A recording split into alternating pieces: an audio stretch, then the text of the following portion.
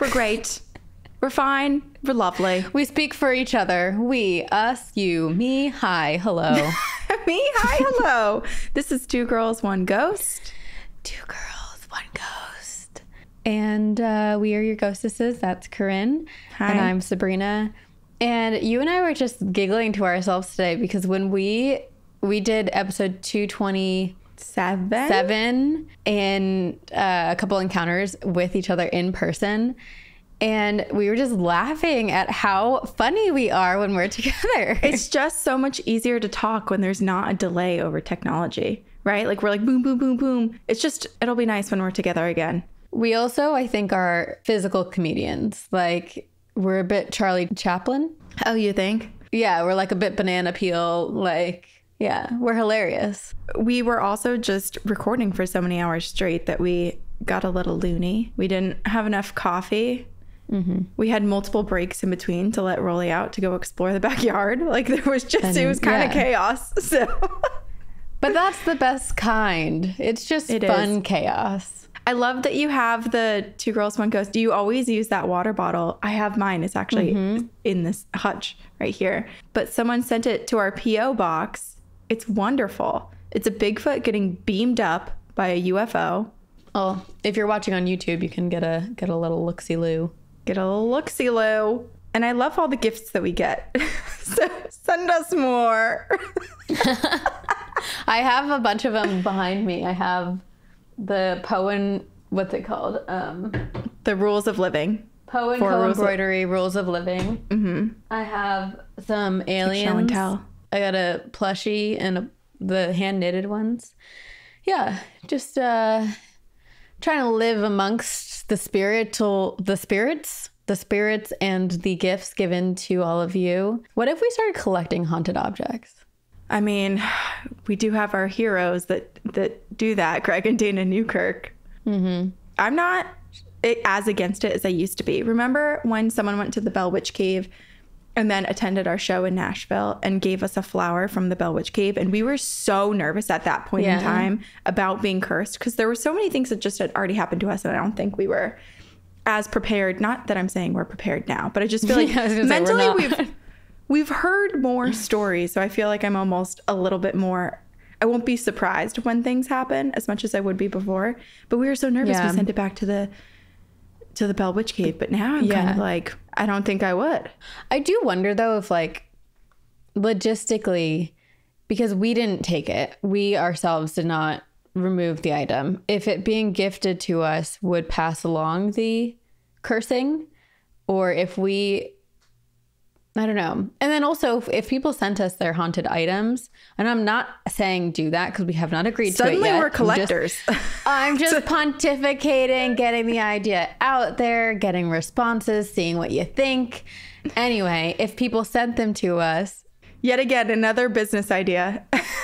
Suddenly our trinkets are haunted. This one though, we have very little control. I've put it out here and now other people will have to make the thing happen. Here's the thing. I don't want to encourage people too hard because after we talked to Em and Christine and heard about the weird things they get sent in their mail, I'm nervous to open the door because then what if people are like, well, here's a bucket of teeth that I think are haunted. And I'm like, well, I don't want that bucket of teeth. I think we should set up a P.O. box in LA next to you. I would love that because I was just going to say, I'm really okay with weird things. Like, I think I was born to take people's weird things. And I think Leia agrees. I feel like we're watching so many versions of you over the past month. I'm just like, I have no idea what to expect every time we come to the recording. Now you're born to take people's haunted objects. I'm like, what? Where did this come from? I was born to be abducted by aliens. I was born to be... Okay, here's the thing. I am giving to myself. It's a lot of self-exploration, a lot of self-love, a lot of healing my inner child and loving my inner child. And so I'm in a discovery phase. I didn't really get to have it growing up. Yeah. New themes being introduced every week. It's great. Yes. So today, where I am at this very current moment, give me your teeth. Chop off your nails. No. I'll take them. Oh, gosh. Dead skin. I don't want that, but you can send it to us. Here's the thing. You already get dead skin all the time in the form of dust. It just exists in the air. You just got some dead skin on your tongue I'm breathing it in right now. So dead skin, we've got plenty. But if you want to take a little razor and you want to shave a little canine off and give a piece of your fang to Sabrina, she'll take it. See, this is the thing. I begin with a new exploration and I start to dabble. I dip my toes in and I'm like, what's this about? And then you go, take a razor and shave off your teeth. How is that any different than what you already just said? What? Because I'm supporting you now. I'm like, yes, to your inner child. Here's some other ideas. It was the same idea. I just repeated it. Yes, but you repeated it in a much more like, oh, I've thought about this for years kind of way. I was just trying to find a middle ground for people giving you what you want, which is their teeth, and them getting to keep their teeth in their mouths. Well, they don't have to pull out their adult teeth. Compromise. I'll also take fillings. That's creepier. Oh my gosh. Corinne, you're making me sound like a crazy woman. You're the wicked witch in the cabin in the woods. Did I ever tell you that?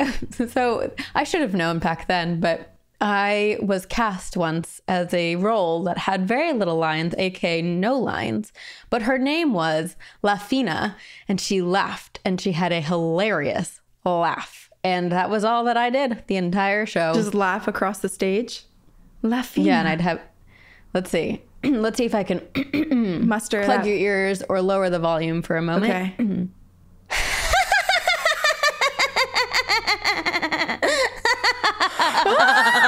Sabrina, that's freaking me out. Where did that come from? The depths of your belly. Like that was so. It's from La Fina. I'm sweating. I've never heard anything like that come from you ever before. Wow. Because I've never laughed ever before. Because you don't laugh. Okay. So you think of this role as being this role that was given to you because it didn't have a speaking role. But after hearing that laugh, I really think that if you auditioned with laughing, 100%, and it was also just so unexpected, which is something that I think probably in theater is a good thing. So I think you actually got that role because you were the best at that role. Thank you so much. You won first place. I stole the show. Yes. Yeah, you did. You stole this show right now with this laugh. Thank you all for coming. Yeah. Thank you. Been a great time. The end. Submit your creepiest laugh along with your and send us your teeth. What else? What else could we collect? Okay, what's a little less creepy but still, treats my soul like some ice cream? Maybe just a rock from every haunted place that someone has been, a nearby rock. I feel like that's something that I would accept because it's like, oh, this probably isn't haunted. It's just more of like, when people collect sand from the beaches of the places they go on vacation. But I realize that that's not nearly as extreme as what you're looking for. No, I want something a little bit weirder. Okay, you know what? This is a total pivot, but I just got excited about this idea. So you and I, when we were together, we started doing this silly game that we were really bad at, where we told a ghost story back and forth between the two of us. You were good at it. I was bad at it. Can we do it right now? Can we just do one? Okay, but you make fun of me every time I do it, and then you're like, "What's wrong with you?" I promise I won't make fun of you. And if I do, if I start to laugh at you, I will turn my back and be in timeout for a minute. And if you do that, I will never give you one of the prized possessions that I think could be a haunted artifact in your collection, and that is the earwax ball that my brother created over multiple years in our haunted home. So I don't know why, but the fact that if I feel like I can't know you personally if you're giving me an earwax ball. Okay. You don't want a piece of me? Fine. I get it. I think I'd rather a tooth of yours. And I'm going to wear it around a necklace. What else would you like?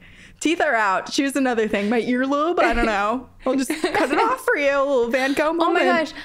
I want to do like the Harry Potter thing where I cut off a piece of your hair while you're sleeping, even though that's not that part's not in Harry Potter, and then put it in a little like, what Harry Potter is this in? Put it in a little glass vial and wear it around my neck. That way you're always with me. Thanks. See, we didn't even have to play the game. I just wrote a scary story right away. Great. Okay, but let's play.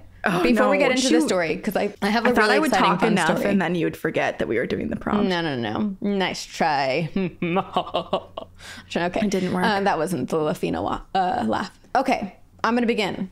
Okay. There were 2 little girls, and they got lost in the woods. Night began to fall. And as night fell, they heard a strange noise from the depths of the darkness. It sounded a little bit like a laugh. They looked at each other, scared. Did you hear that? I did. Okay, so they start looking around.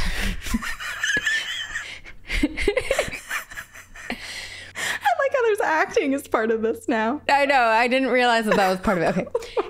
It all falls quiet again. They hear the croak of a frog, the crunch of the leaves, and then they hear, "My pretties." They spin on their heels. They click them 3 times.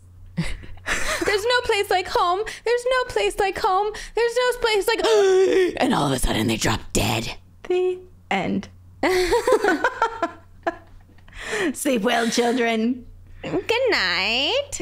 You're gonna be the mom at sleepovers where it's like, Mom, can you tell us a scary story to end our sleepover? And none of the children are ever able to return and sleep over at your house because the story you tell them is so terrifying. It keeps all of them up. I can't wait to make up my own ghost stories and spooky stories at night. Until then, we have a ghost story that we did not write. Well, that I researched. Well, you wrote part of it, yeah, but it's factual. Well, you pieced it all together in the form correct. of a podcast episode. Yes. So to begin this story, I have a personal story. And I've talked about this a bit. But a couple weeks ago, I was in New York and I was sitting inside the haunted Chelsea Hotel in New York City. And it's a place filled of history and a lot of hauntings that both guests, workers, and the internet fully acknowledge. And like, you know, I was there asking everyone about it. I talked about it briefly in an episode that comes out this week before this one. I don't know. Somewhere. Sometime in the past month, it's been discussed. Yes. And I was introduced to the Hotel Colorado while I was sitting there. I was looking up other haunted hotels, and Hotel Colorado came up on the interwebs. And I was so excited because it was another hotel that seemingly also acknowledged their hauntings. Their website is covered with history and hauntings. There's like countless stories on their website. I love that. I love that they admit to it and that they lean in and that they're like, hell yes, we're haunted, because it doesn't stop other people from visiting. And other hotels need to understand that half the people that are coming, if not 98%, never even know that it's haunted. They're still booking a room. So there's no harm in just saying, yes, we've heard there are ghosts and there's numerous experiences that we've all had and people who've stayed here, for those of us who want to hear it. Okay? Hotel Roosevelt. This is my exact... You've basically just read my mind, Corinne, because I was so excited. I love when people... places, things, they lean in. Like, I love when they lean into their spooky ass shit. They're just like, yep, hey, here I am. It's like you and I. We are weird. I want teeth. We're spooky. We're leaning in. It's fine. Just admit it to yourself and just roll with the punches, and then you're bound for a good time. There's no harm done. Yes. Just say yes. It's a yes and life. Yes and. And it's also like, if you're haunted, how cool. You get to go to a cocktail party and you don't have to like awkwardly like, what do I talk about? You could just lean in and be like, hey, guess what? I'm haunted. Can you imagine the orientation those employees must experience when they get hired there? There has to be a paranormal piece, right? Well, Corinne, this story takes a turn. Oh, okay. My personal story. So here I am. I'm in the Haunted Chelsea Hotel, finding out about the Haunted Hotel Colorado. I add it to the list of places I want to research. And then this past Friday, June 23rd, I guess this will be 2 Fridays ago after this episode comes out, I began my deep dive. I read article after article, all of which I'm going to share in just a minute. But first, I need to say, Corinne, I believe there's a massive cover-up at play here. Oh, okay. And I am concerned for the future of hauntings. Good thing the GBI exists, because this is and exactly... GBI is being enacted right now. Right? This is why we created it. First case ever. Correct. Hotel Colorado. Correct. Yes.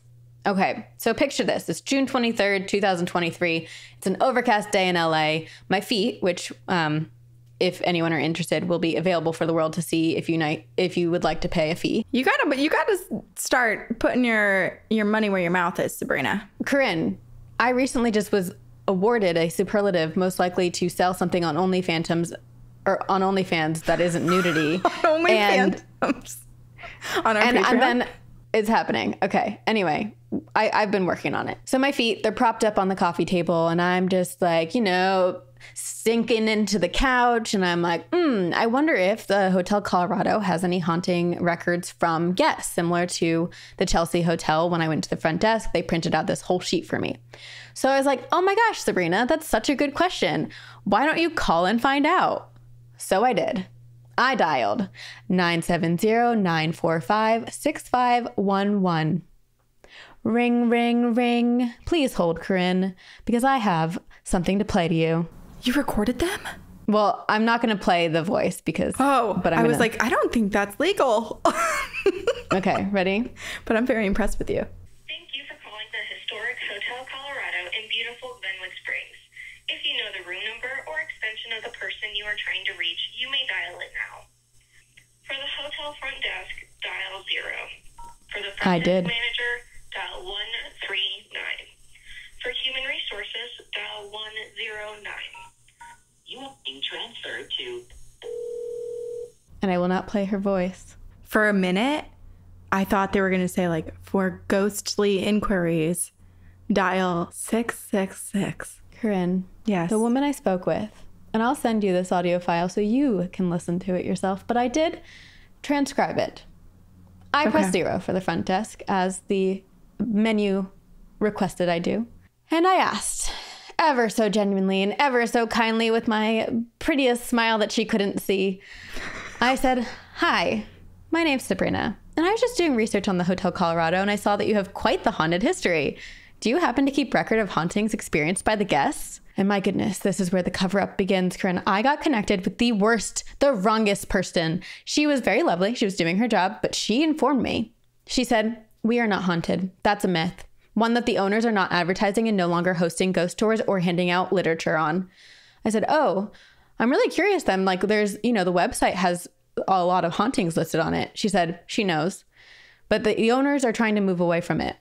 So I was like, I respect, mad respect, business focused response. I get it. Okay. But I was like, you know what? I'm just going to try one more time because she's being polite. So I'm like, I don't know if she's just like, based on what she's been told, like, hey, don't talk about the hauntings, or, I don't know if she's following rules. So I say, all right, I know the hotel is moving away from it and I totally understand, but between you and I, have you had any experiences?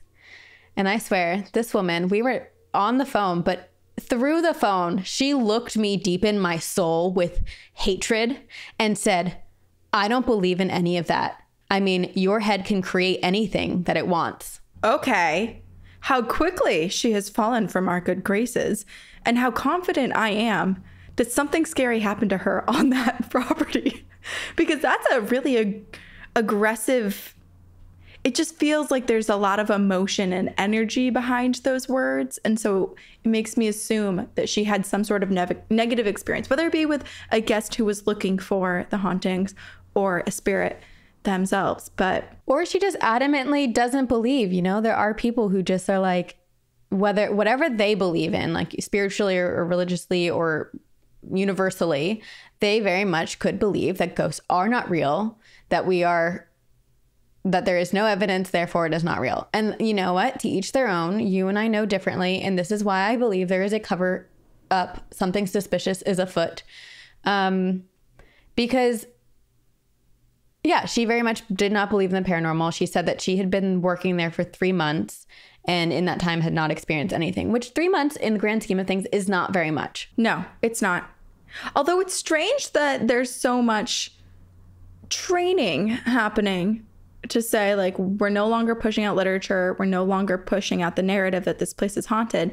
Yet they didn't do the first step, which is remove the information from their own website. Oh, I agree. Corinne, I literally, after that phone call, I screenshotted everything from the website because I was so nervous that this woman was going to go to the owner and be like, we need to take it down now.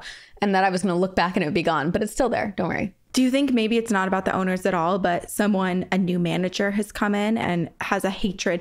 They're the anti-ghost head. They're the head of anti-ghost propaganda. And now they're like, I'm going against the owners. I'm going against the website. We're infiltrating it from the inside. Ghosts aren't real. You know, I don't know. And I don't think we'll have an answer, but it's upsetting, but I'm also so glad that you called. I feel like that's a really brave thing to do. I can't say I would do the same, but I'm glad that you were confident enough to call and just ask.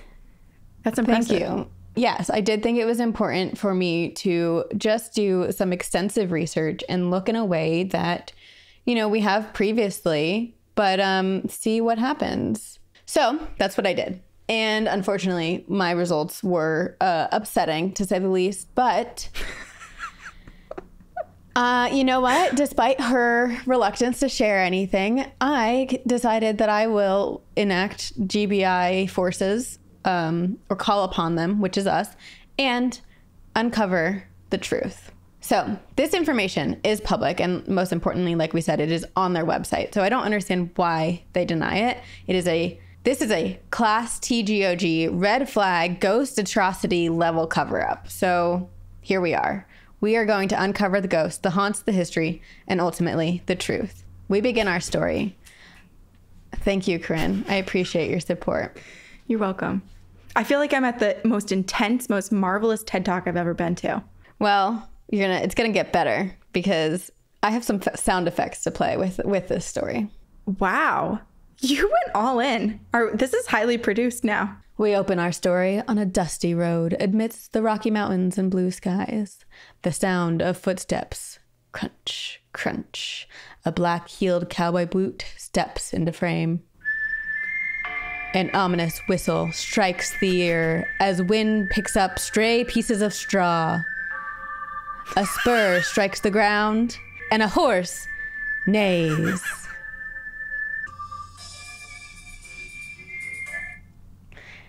The plucking of a guitar, and we find ourselves in the wild, wild west. Yes. So, we're in the wild, wild west. Cowboys, gold miners, horses and hearses, apparently from my brain to my mouth.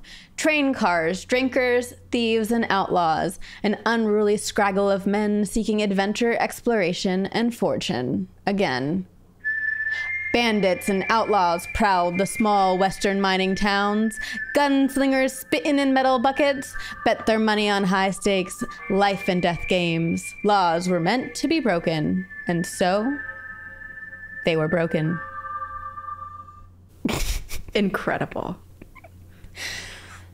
As two gunslinging intoxicated men drew their weapons for a standoff in a small Glenwood Springs saloon, the double doors blew open.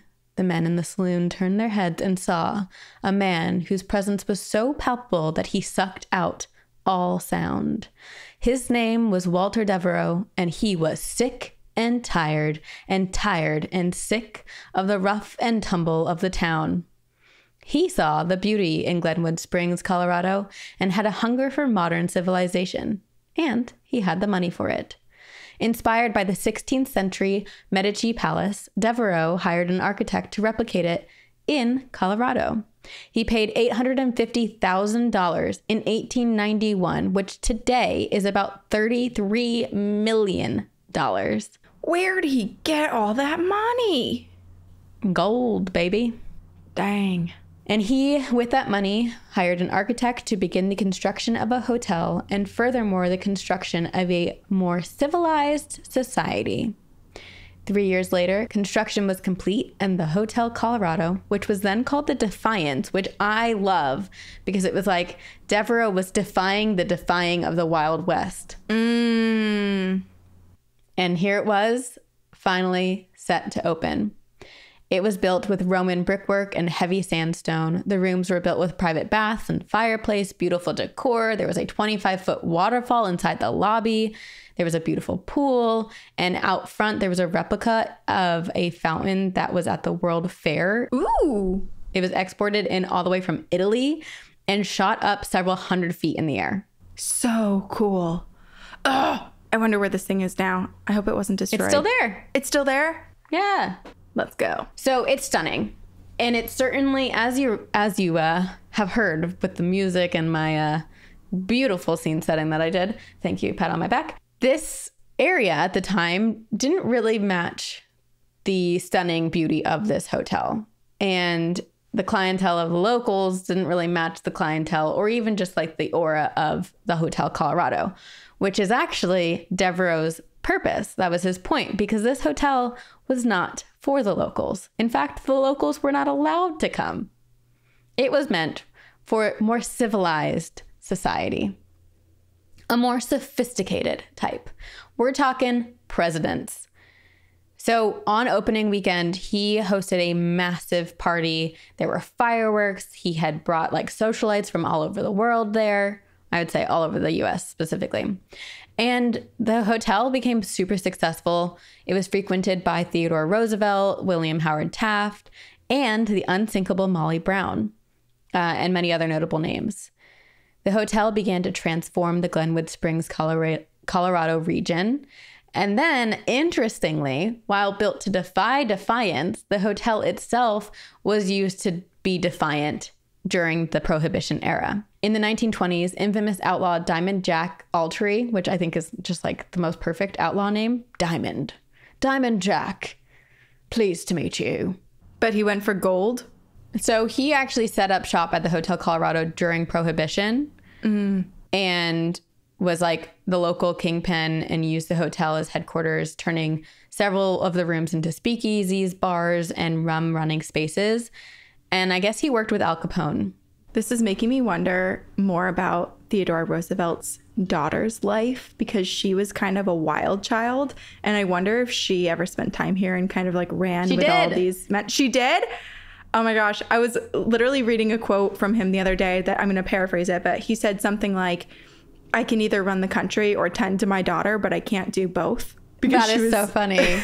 Well, I have a story about Alice in just a minute. Okay, amazing. But they spent a lot of their time there. I think it was like in the early 1900s, so before Prohibition, as far as I understand. Maybe a little bit of a crossover with these people, but probably not as much as... I think she was younger during Hotel Colorado days. So it is used for rum running, and there's a lot of illicit, illegal activity occurring in the Hotel Colorado. Prohibition eventually ended, but then World War II began, and in 1943, the U.S. Navy took over the Hotel Colorado, using it as a medical facility called the U.S. Naval Convalescent Hospital. They cared for nearly 6,500 patients during 3 years of operation. And when the Navy took over it, they changed a lot of the hotel because obviously they're not using it as a hotel anymore. They're using it as a hospital. So they converted a lot of the rooms into hospital rooms. They closed up a lot of the fireplaces, if not all of them. They removed a lot of the really nice materials and decor. And they built a naval prison with 8 cells down in the basement.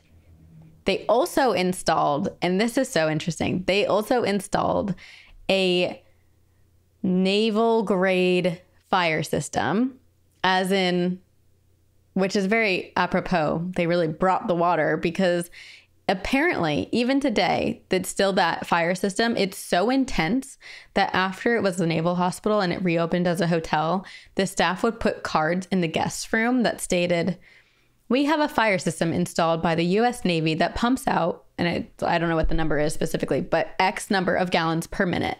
So in case of a fire, you are more likely to drown than burn. Oh my God. Can you imagine? Whoa.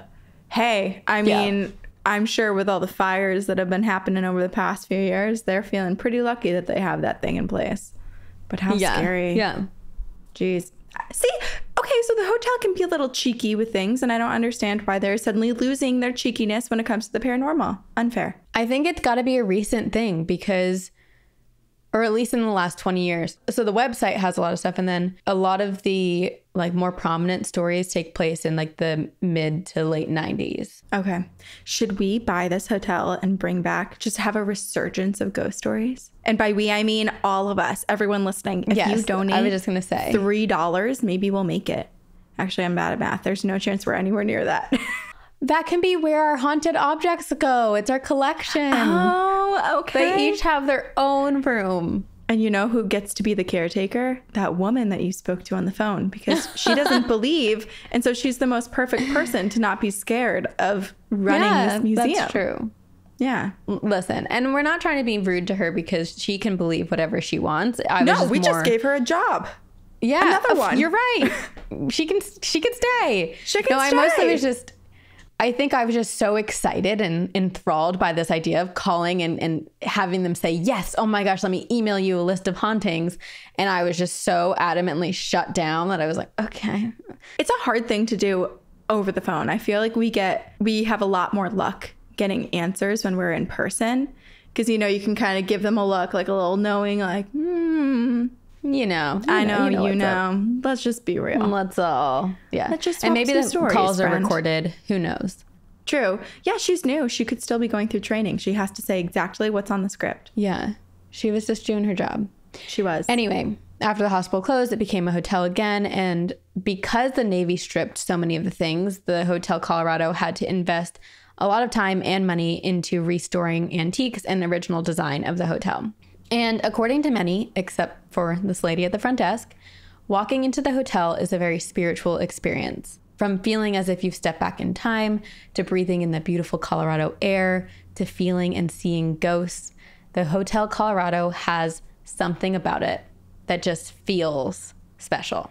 The Hotel Colorado has it all, including the origin story of the teddy bear.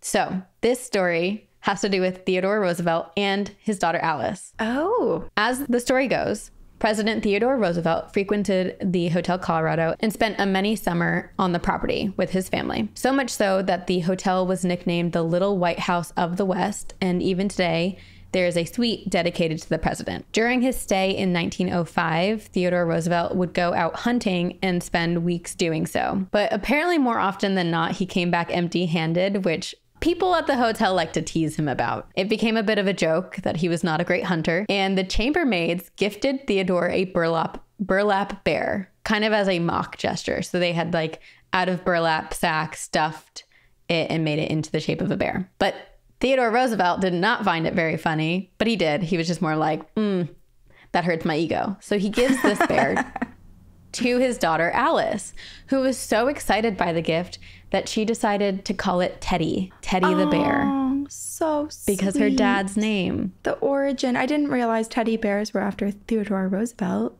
Yes. So I think there are different origin stories, but this is one that the Hotel Colorado claims, and it's also one that other, just depending on who you ask and where you look, this is apparently the birth of the infamous teddy bear name. Another frequent visitor was Molly Brown, who you covered a while back when we talked about the Molly Brown house in Colorado. Mm-hmm. So she is known for surviving the Titanic and has the nickname Unsinkable Molly Brown. She was a well-known philanthropist in Colorado, as well as being the survivor of the Titanic. And she actually spent a lot of time at the hotel. So the hotel wanted to honor her in some way, and they worked with Molly Brown's granddaughter or great-granddaughter, one of the two, to build the suite. And they did extensive research with her help. And they even pulled never-before-seen photographs and one-of-a-kind personal items of Molly Brown's that are now in that suite. But, that's all fascinating and cool and fun facts for trivia. But we're here for something else, Corinne. We're here to once and for all unveil the truth and break down that wall of which they are trying to bury those ghosts.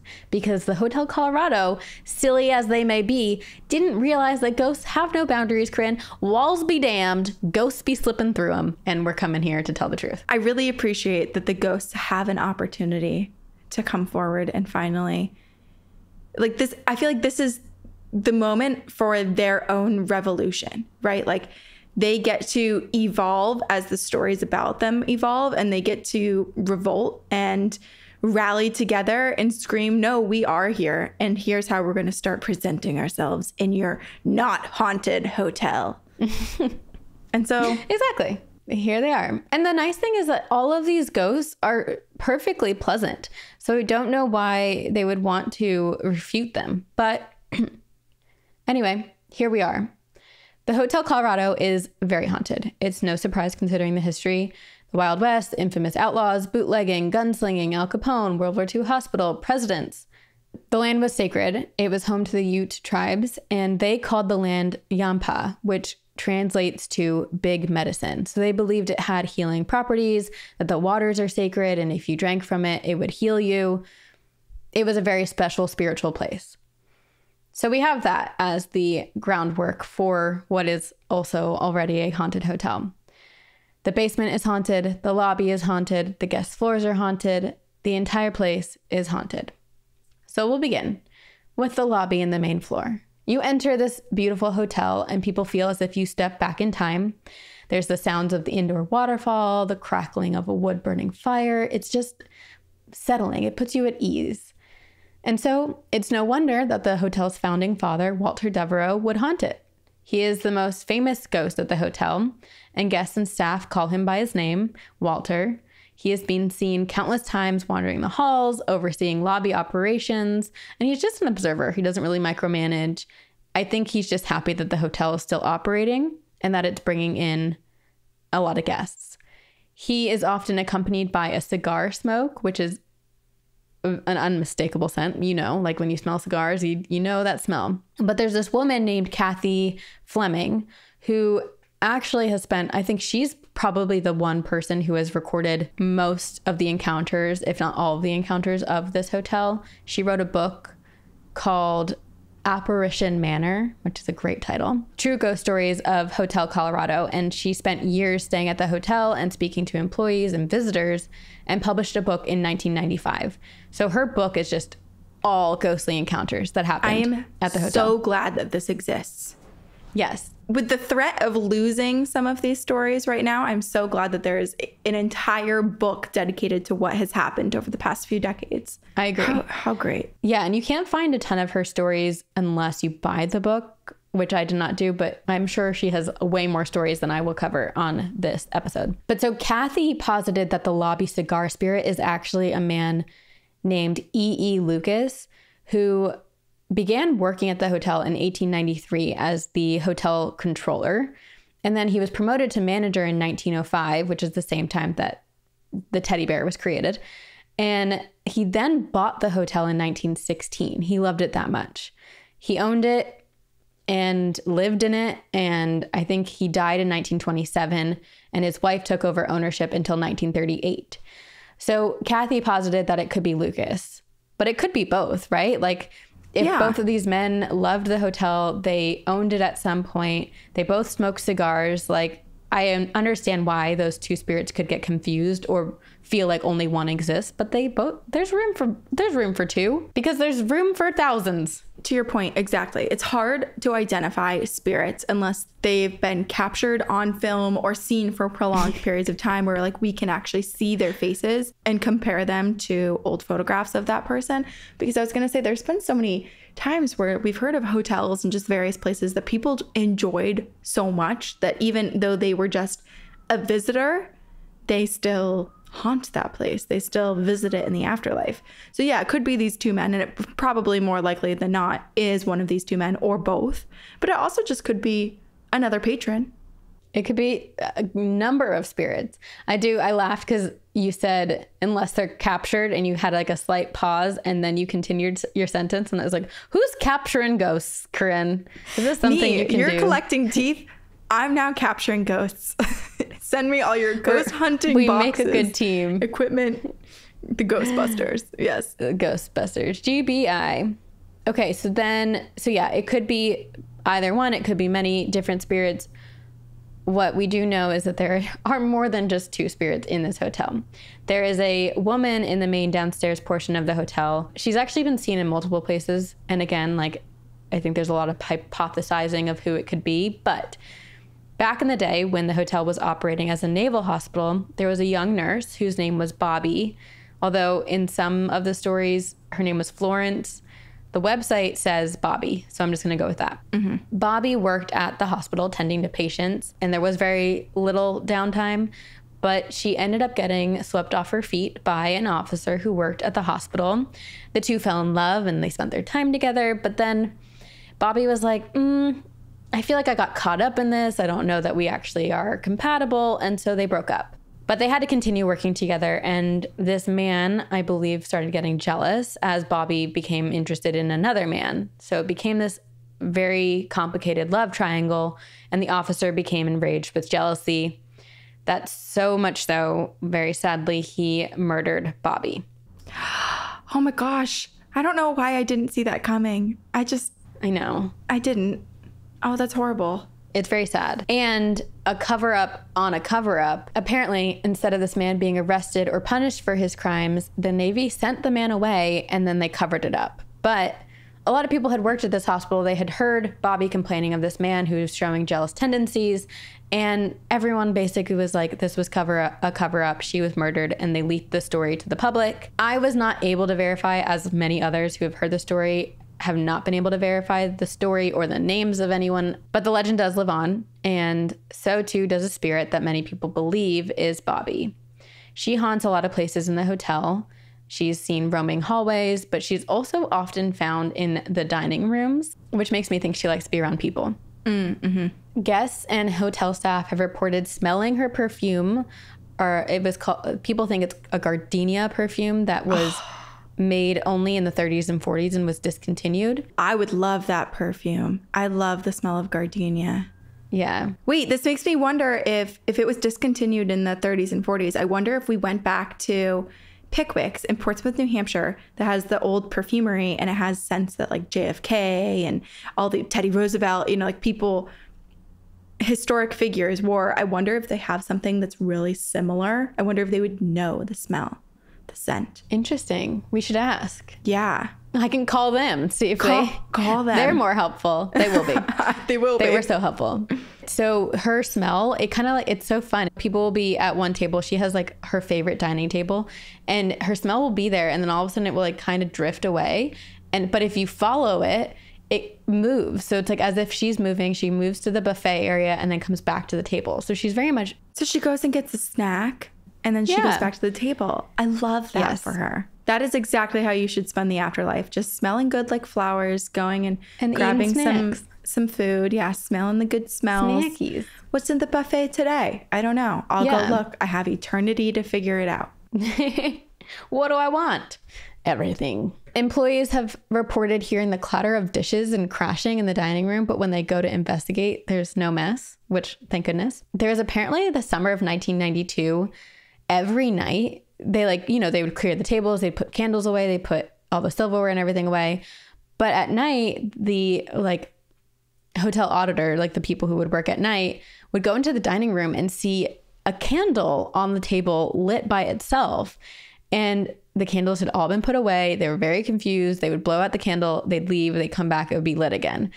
And these candles would burn all night long in a very strange and slow way. Like these candles shouldn't have lasted all night long, and then they did. So I don't know what it was about the summer of 1992, but maybe there was a romantic, ghostly courting situation going on. Oh, interesting. Oh, that's really romantic. That's really nice. That's just my hypothesis. But yeah. I believe it. No longer, it's proved. Boom, in my head. It's proved. Fact. Proved and proven. Kathy also wrote of a story where the night auditor in the 1980s saw a figure wearing charcoal gray slacks and a red and white vest. Then, apparently in 1993, a desk clerk and kitchen staff both saw the same apparition, And it did the same thing. It would appear, they'd do a double take, and poof, it would be gone. A lot of the hauntings apparently occur between 2 and 4 a.m., which is great. And moving upstairs, I would caution you to be wary of the elevator. Not in the, oh, they're not safe kind of way, but in the, you're most likely riding this with a ghost kind of way. Because the elevator moves between floors by itself on its own without anyone in it. And this is common. Like, I think the elevators or the ghosts move around the hotel quite frequently. They use the elevator. They also open and close doors without having a key. So people will like close their door, go down to their dining, go do their thing, and come back up, and their room will be wide open. And they'll call the front desk and be like, hey, did someone come in our room? And there's no one who came. Wow. They're so active. I wonder if they leave behind the scents. If like sometimes it smells like cigars, sometimes it smells like gardenia, sometimes there's no scent at all. If it's just a variety of spirits, or if they theorize, if they're thinking maybe it's just one exploratory ghost. Yeah. I think it's probably multiple, just because it's happened so many times that it does just seem like this hotel is as populated by the living as it is by the dead. This part reminds me a bit of Hotel Portsmouth, which used to be the Sice Inn in Portsmouth, New Hampshire, near that perfumery. And my mom had stayed there, had an experience with a spirit at night. And then a few years later, met someone who worked at the front desk in a social setting, like outside of work. And she was talking about how the spirits would get off the elevator and just like go out into the street. They'd like leave the hotel too. Not only would they wander around the hotel, but they would leave the hotel and come back. Yes. It's just that part I think is just so exciting. It's not just like one room that the spirit's confined to, and you're like not really sure what type of haunting it is. These spirits just, they live there. They're going about their lives. I don't know if they know they're dead or not. It doesn't really matter though, because they have things to do, people to see. It's a social club. Yeah. Yeah. They're popular. Some guests have actually woken up to a woman standing over them, which primarily happens to male guests. And some people have theorized as a spirit of Bobby, the nurse who had been murdered. Again, uncertain. But room 661 is said to be the most haunted room of the hotel. And there's one prominent story that comes from a couple who stayed in the room back in 1993. And again, this is from Kathy's book, so a lot of the stories are from the 1990s. So the man was feeling a bit under the weather, and so his wife opened the windows to give him some fresh air, and she left and was like, you get some rest, you sleep, I'll come back. The man was kind of in a half sleep phase when he heard his door open, and he heard what he thought was his wife's voice saying, I'm going to close the windows. I don't want the draft to make you more ill. So she closes the windows and then leaves. But then shortly thereafter, she returns and changes her mind and opens the windows. She left and then came back and decided to close them. This happened multiple times over a 3-day period until the man finally asked why his wife kept changing her mind, to which she said, what? I'm not. I'm continuously frustrated that you keep closing the windows every time I leave. Oh my God. And he's like, what? What is happening? So basically, there's a ghost who disagreed with the woman's decision to have the windows open. And she was like, no, the draft will make it worse. I love that woman didn't confront her husband either. She was just like, I'll just keep fixing it. And we're not staying here for forever. So I'll just get through this vacation. Yeah. Just keep opening the window. He keeps closing the window. Oh, it's hilarious. I just loved it. Yeah. Another commonly experienced haunting is the origin is pretty sad, and I feel like also common in a lot of hotels. There's a haunting of a little girl playing with her ball. And it is said that she tragically fell off of one of the balconies while chasing her ball and died. Many guests spot a young girl in a Victorian dress, and they believe it's this girl. It's often very startling, and so, guests, if they see her, will call the front desk, but then moments later, the girl is gone. Some guests have reported that their own kids will mention their new friend, the girl in her ball, because she likes to play catch. Wow. And then, this story is so heartwarming. It's about the little girl, but in 1987, there was an elderly lady who was staying at the hotel, and she woke up and was startled to find a young girl in her bedroom. So she calls the front desk and asked if they had given her key to a young girl. The staff, obviously very perplexed, was like, no. the woman was curious because there was a girl just still standing at the foot of her bed. So she was like, I'm certain I'm seeing a ghost. And so the woman decided to become friends with the ghost. They became such good friends that for years, every year thereafter, this woman would return to the hotel, always requesting the same room so that she could, in quotes, visit an old friend. I just got full body chills. I've never felt so happy for the ghost of a little girl. She basically got her a grandma. This is so nice. And she gets the like trips to grandma's house, except it's grandma coming to visit her. That's so sweet. I wonder what they would talk about, if they would speak at all, or if it was more just like a comfortable feeling in each other's presence. And that I don't know. Older woman just realized, I should probably keep coming back and providing this safe energy for this little girl when I can. Whatever it is, it's very pure and I love it. Yeah. Oh. Another story that I love is kind of, again, similar to something we hear with a lot of ghost stories regarding remodeling. So during some remodeling, there were workers who were experiencing some strange things, especially in one room on the 5th floor. So they applied wallpaper up on the wall. It was a wallpaper picked out by presumably the owners or the manager of the hotel at the time. And when they returned to the next day, the wallpaper had been torn from the walls, but very nicely. It wasn't like destroyed. It was pulled off and re-rolled up and put on the floor. They're like, that's weird. So they reapply the wallpaper with glue and come back the next day, same thing. They do it one more time, come back the next day, same thing. It's also extremely difficult to get wallpaper off the wall that's been glued and nicely and neatly wrap it back up. You would think that that thing would be torn to shreds. Exactly. So they're like super frustrated. And I don't know who came up with this idea, but they were like, you know what? What if we give the spirit some options? So they one night leave 3 different wallpaper rolls, patterns, and options rolled up on the bed. And they leave for the evening. The next morning when they return, the wall was wallpapered with one of the 3 options and the other 2 were left on the bed. You're kidding me. What? How does that happen? How do I let that happen to my future home where all the home projects for are me done for me? Whoa. Isn't that cool? Oh my God. I've never wanted to see footage of something more than I want to see this.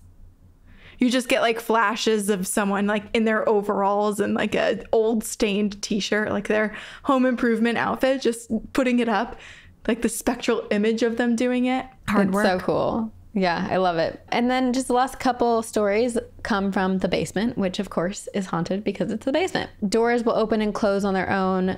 The basement once served as the rum running headquarters. It also served as a morgue, a naval prison, and storage. So it's dark, damp, and definitely haunted. In 1993, a houseman named Dave was doing rounds in the basement when he saw what looked like an old woman peering in the basement window from outside.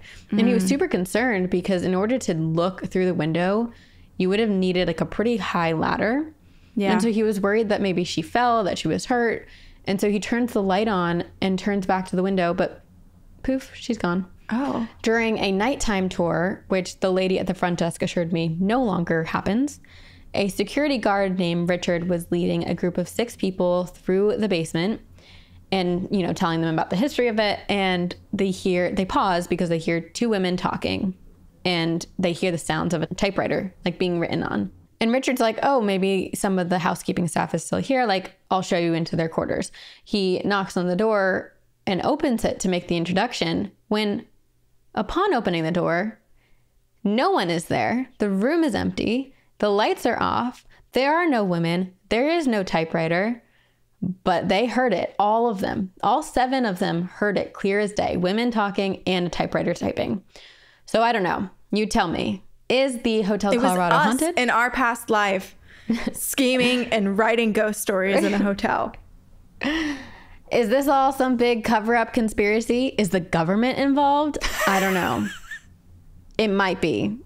That is why GBI is here to reveal the truth. And also, let me just say, keep in mind, so many of these stories came from the Hotel Colorado website and blog itself. Wow. It's haunted. I'm very curious about that last experience with the women talking and using the typewriter, because I just wonder if there were any long-term residents, like any writers or poets or people who stayed at that hotel, because you said there were so many prominent people when it first opened, and I can't imagine that most people would just travel to a hotel with their typewriter. That seems very cumbersome and not something that most people could even afford.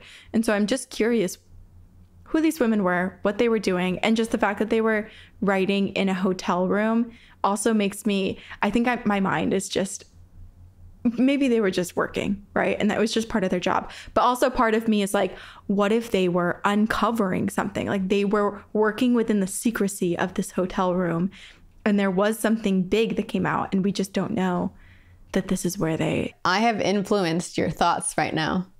I think you have. You really have. This is a podcast where just a classic ghost story can very quickly turn into a whole conspiracy. A government cover-up, of course. A government cover-up. You hear that, Mom?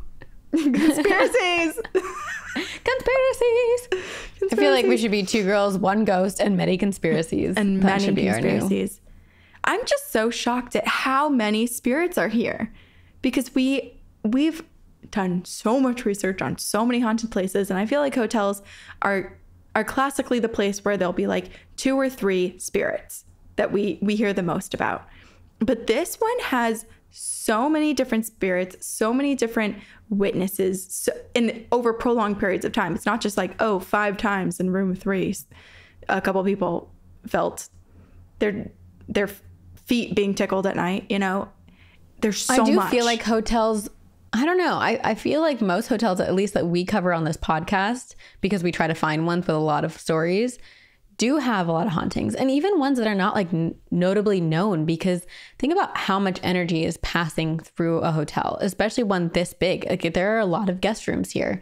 There's a lot of, I just think about, you know, growing up when I went on family vacation, there was a lot of like family drama. There was a lot of like heartbreak and stuff that was going on that would probably leave a stain behind. So it's not even active hauntings, but like residual energy left behind, and people traveling for funerals or something happening like tragically on a trip, and people dying in hotels. Like I just think hotels have so many secrets in the walls. You're right. And too, now that I'm thinking about it, there are just so many stories from each place that we'll never hear. Like if we use our podcast, for example, if we search Stanley Hotel in our inbox, we have 100 emails about people's experiences at the Stanley Hotel. How many experiences do the people at the Stanley Hotel, how many of those, have been told? Like they haven't been chronicled in one central location. So maybe we need to create a database now. The GBI database. Yeah. Kind of like Missing 411, but just all the odd happenings missing ghost everywhere. Stories. Missing ghost stories. Have you stayed at this hotel? Have you walked through this cemetery? Have you seen this ghost? Have you seen Wanted? Your story about smelling gardenia perfume. Yes. Wow. But that's Hotel Colorado, which I am down to go to. And I'm down to go to this place too. Yeah. I need to get some evidence for us, for ourselves. And I am going to meet this woman at the front desk in person and say, hello, you spoke to me on the phone and I am here to convince you of the ghosts. Come with me. Yeah. Just say, I just don't Hop believe on you. You the weren't ghost ride. convincing. I know there are ghosts here. There are whole books written about the spirits here. They're here. We're here. Let's go. When I was at Nikita's wedding in Mexico, at the welcome party on Friday night, which was so fun. We learned all of these traditional Indian dances and I was having a blast. But someone's fiance was there and said that he didn't believe in spirits. Basically, I was like introed to him and then we were all around this one cocktail table. And basically the conversation went like, oh, what do you do for work? Blah, blah, blah. Like, oh, Corinne has a ghost podcast. Corinne, come in, blah, blah, blah. Anyway, Mia, you know Mia from college, right? Okay, yeah. So Mia was there and the whole time me and this guy are trying to have like a regular conversation about him saying like, oh, I don't really believe in ghosts. I don't believe in any of that stuff. And me being like, I totally get that. Like, you have to experience things for yourself, blah-de-da. If I told you how many emails we had, skeptics turned believers, maybe you'd be open to understanding that perhaps you're a target for the paranormal. Anyway, we're having this conversation. It's very, what's the word I'm looking for? It's civil. There's nothing fiery about it. But Mia at the other side of this tiny little cocktail table, the whole time for like 5 minutes, it's going, get him, Corinne! Fuck him up! Tell him the ghosts are real! Convince him! Get it, Corinne! Like, it was like she was watching this battle that wasn't happening. She was like, go! You got this! It was like... You're like wrestling about ghost stories, even though that's not like... Yeah. Not a real fight. I was like, Mia is the best hype person ever. We need to keep her in our pocket and bring her out whenever someone actually is kind of aggressive towards us, saying like, ghosts aren't real. I'm like, that's when I need the energy that Mia was bringing that night when I was having this conversation with this other guy. Have her on speed dial, like phone a friend. Mia, phone a friend. We're going to put you on in the background. She was like front row at a sporting event. It was so funny. I love that so much. I don't think I convinced him, but I think he is open now to the possibility of spirits. Open to being convinced. Open to being convinced. Okay. I have a ghost story sent in from a listener. And surprisingly, now hearing how many spirits are at this hotel, Sabrina, we don't have any emails, at least that I could find in the search terms I was using, from this hotel. But I did find an email that was sent in from someone who's following up back when we had Campfire Stories on Spotify Live. Now it's on Patreon, in case anyone's wondering where it is. But they sent a follow-up and basically provided even more ghost stories. And they're all from Colorado. So I was like, oh, this is perfect. So even though we're not at the hotel, that is perfect. We're within the vicinity. We're within the state. And there's definitely multiple spirits involved. I love it. Okay. This is the follow-up from the story, The Ghost Who Ages With Me, in case anyone was wondering. Okay, lovely ghostesses. So I'm writing right after getting off of Campfire Stories and telling you guys about the ghost girl who ages with me. I figured it wouldn't hurt to send an email with a little more context and stories about what happened when I tried to look into who she might be. Essentially, I saw her those first couple of times that I told you about, the one as a child and the one in high school. Then after the one in high school, my friend and I decided to go and try and figure out who she was. And I remember we were theorizing, like, is this some other version of her, like a traveling soul that didn't get to live this life with her? We just didn't really know. And I don't know if we will know, but we might at the end of this. Yeah. Then after one in high school, my friend and I decided to try to figure out who she was.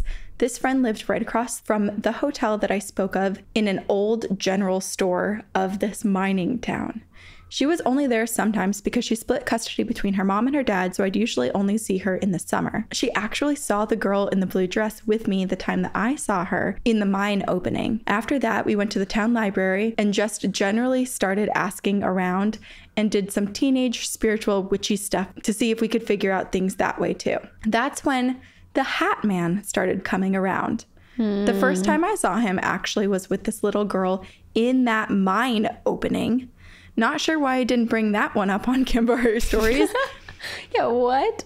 I guess I was just overwhelmed a little. He stood behind her.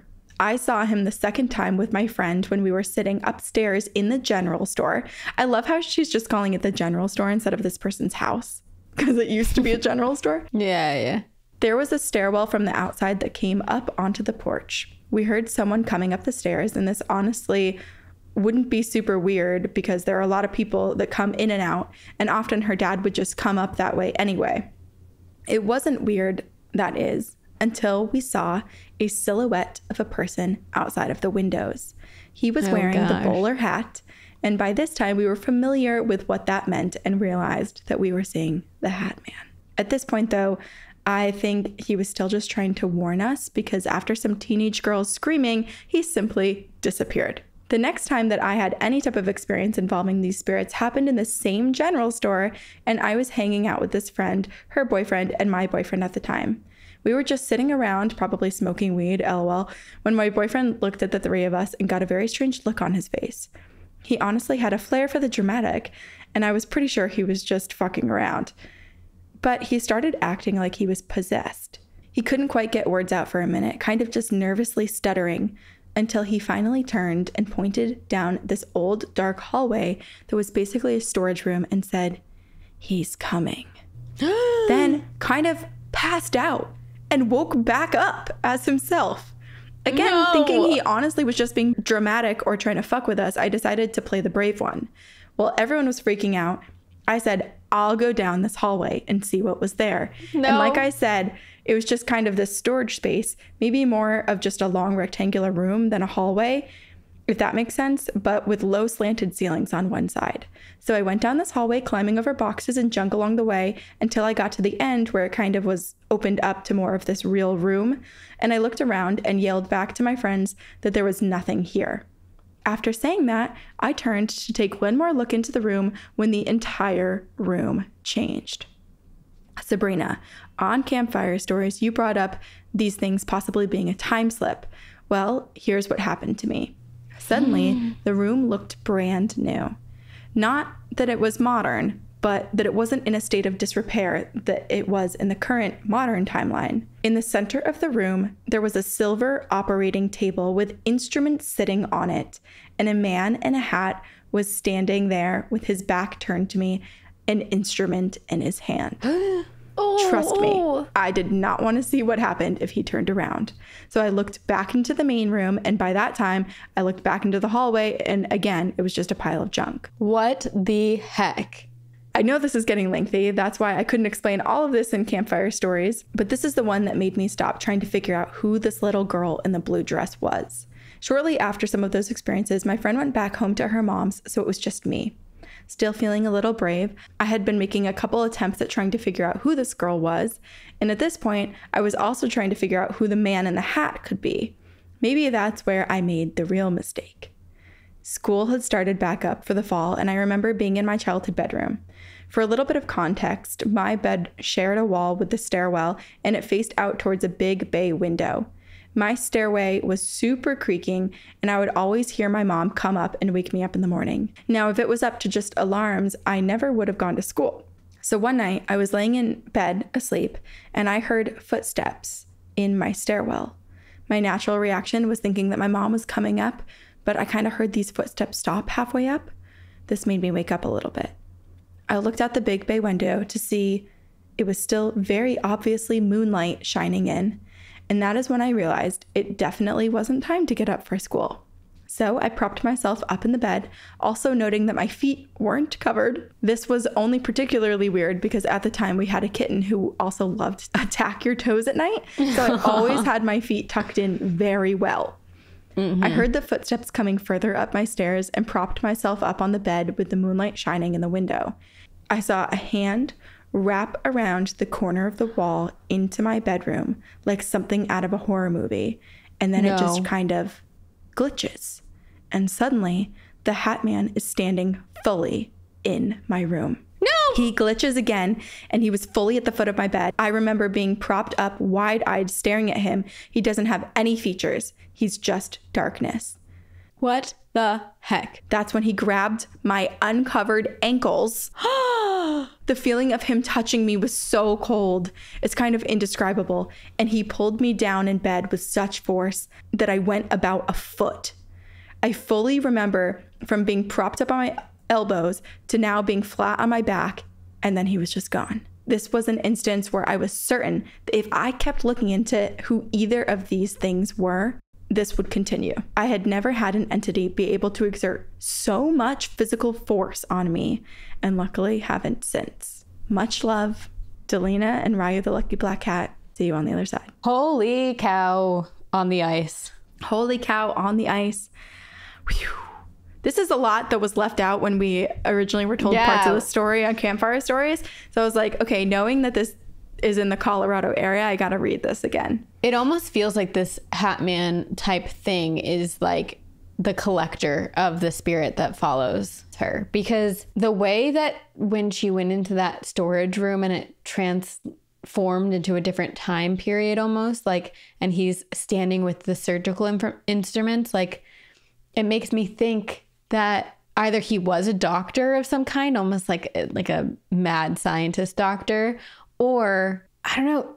I'm thinking of like Ghost Whisperer and Medium and just like these spirits that collected other spirits And it's almost like keeping them theirs and in line. And almost this little girl is trying to get answers, but can't get away from this man. It's just so weird, too, that they were hanging out and first seen, at least the friend, at the mouth, basically like the entrance of the mine, like the mining shaft, which is just so freaky because I feel like I just think more of actual ghosts and spirits and these like odd pairings of spirits being in houses or being in cemeteries and not in a place that feels so out of place for how they're presenting themselves. Like they're not appearing to be miners, right? Like it's a little girl in a Victorian like blue dress or whatever, and this surgical hat man being demon doctor guy. Because it almost feels like it's unrelated to the land and more related to her, our listener, and her life than anything. Yeah, it is odd because, yeah, it's the little girl spirit ages with her. But I don't know. I think it was just like the amount of times that they saw this guy in this area, in this town, around the mining shaft, in the old general store. To me, it felt like he was there, especially because when they were down in that basement area, they saw him with the surgical knife. And I don't know if he's an actual spirit or demon or maybe like a demonic manifestation chipped off from someone who was once a human. But it did make me think that like he did have some ties to that land, to that town. And maybe he was the town doctor. Maybe he was the one doing these surgical procedures on people. I guess we never will know. And then he dumped their bodies down the mine to hide them because he was a murderer. Corinne, I don't know. It's scary. Either way. Another cover up. Yeah, another. Oh my gosh. Here we are. GBI. Taking the covers off all these cover-ups. Colorado, we're coming for you. We know you're trying to hide from us. You can't. No. Anyway, thank you for listening, everyone. If you have ghost stories, if you have theories of of what we read, please email those to us because we're always curious to hear other perspectives and also everyone's paranormal encounters. And also comment your theories on Instagram because we publish posts for every single episode so we can get a conversation going so we can all know what we're all hear your theories together. You can email us at twogirlsoneghostpodcast@gmail.com. You can rate and review us on iTunes. Rate and review all your favorite shows. It goes a long way and does a lot of good. So make sure you do that. And then you can join us on Patreon. We have some exciting news that will be launched on Patreon first. So I don't know. Join us there. Join us on Campfire Stories every Tuesday if you're a Patreon donor. What else do we have, Corinne? The triangles, the pyramid scheme. Get lost. Let's do it. Hi. Bye. Thank you for your support. Many ways to support us.